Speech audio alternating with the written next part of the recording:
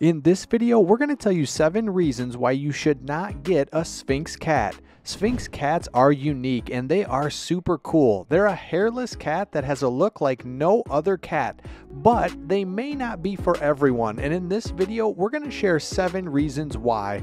If you're new to our channel, welcome. We make cat videos that are educational and entertaining. And by the end of this video, you'll know whether or not a Sphynx cat is right for you. So let's get started with number 1. The first reason why a Sphynx cat may not be best for you is because they will be attached to you. These guys are loving and friendly and they want to be with their owner. So if you're someone that's gone a long periods of time or you plan to get a cat because you will travel and be gone, this cat may not be best for you. They'll get super attached and they want to be with their owner most of the day. This isn't a cat that's going to run off and hide and be by themselves and independent. They want to be by their owner. So if you can't be home quite often, then maybe this cat is not best for you. The next reason why a Sphynx cat may not be best for you is because they want to play. They want you to get out the laser, strings, balls, fake little mice. They want to do it all. These guys are active and they want to play. So if you're looking for a cat to just lay around with, or you want a cat that just does their own thing, this isn't the cat for you. They want to play with you. They want to be with their owner. They're super active. But if you want a cat to be entertaining and one that you can play with, then the Sphynx cat is perfect for you. So it all depends on what you want as the owner. If you want a cat to just do their own thing, the Sphynx is not for you. But if you want a cat to play with, entertain you, and have fun, Sphynx would be perfect. The number 3 reason why a Sphynx may not be best for you is because they need to be groomed. The Sphynx is a very high maintenance cat. They don't need to be brushed, of course, but they need frequent bathing, generally once a week.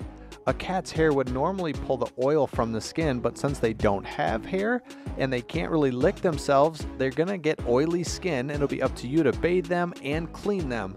So if you're looking for a cat that doesn't need grooming or won't shed too much, actually, the Sphynx is more work than a normal cat that does have hair, because you're going to have to clean them more than a normal cat, because a normal cat would be able to lick and clean themselves, but in this case with a Sphynx, you'll have to do it, so it may not be the best fit for you if you're looking for a low maintenance cat.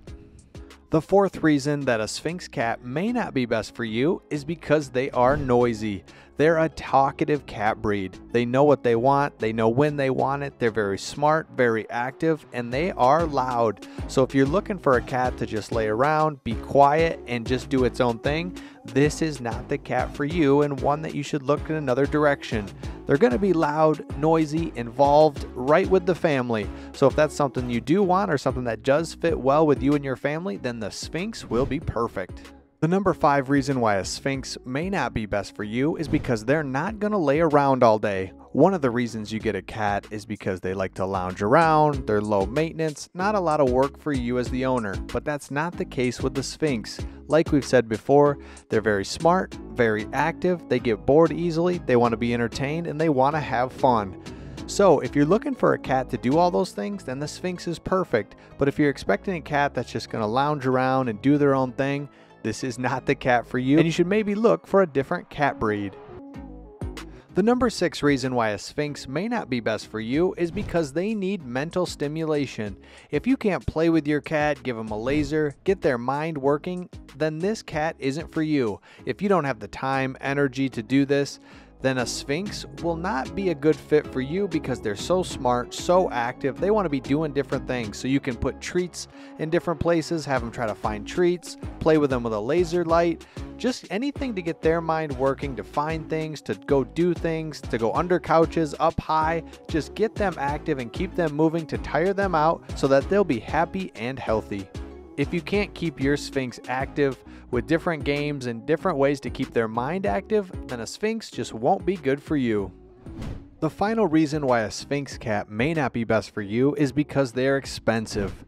If you're looking to get a Sphynx cat, know that you're going to spend anywhere from $2,000 to $5,000. Now, these cats are pretty readily available, but they're still expensive. Then once you get your cat, there's other cleaning supplies and things you'll need to keep their skin looking well.